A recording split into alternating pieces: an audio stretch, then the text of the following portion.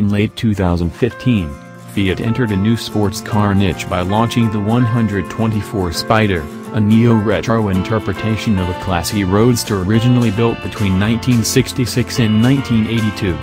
Based on the ND-generation Mazda Miata, the compact two-seater received styling of its own and a powerplant based on the Abarth 500s. In early 2016, Fiat did what the whole industry expected it to do. It showcased an Abarth version of the 124 with a sportier appearance and a more powerful engine.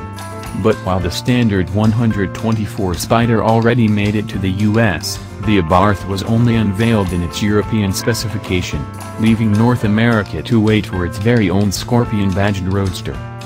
The wait ends at the 2016 New York Auto Show, where Fiat launched the 124 Spider Elaborazione Abarth. Although it is powered by the 124 standard engine, the Elaborazione is a sportier proposition to the regular Spider, featuring numerous add-ons that are not available with the stock model. The styling is inspired by the Euro-spec Abarth model, while the interior has just enough goodies to stand out. While the drivetrain is as standard as they get, the chassis boasts many new components designed to deliver a more exciting experience behind the wheel. All told, the Elaborazione was developed to slot between the standard 124 Spider and the sportier and more powerful Abarth. It might not have a Scorpion badge on its nose, but it is more than worthy of the Abarth name.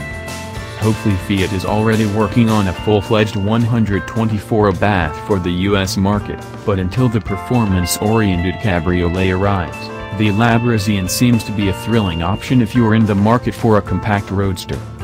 Styling-wise, the Elaborazione is a 124 Abarth without the Scorpion badges and a few minor features.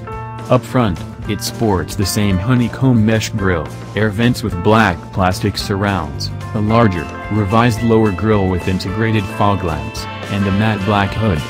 The only Abarth features missing here are the Scorpion badge and the red stripe on the splitter.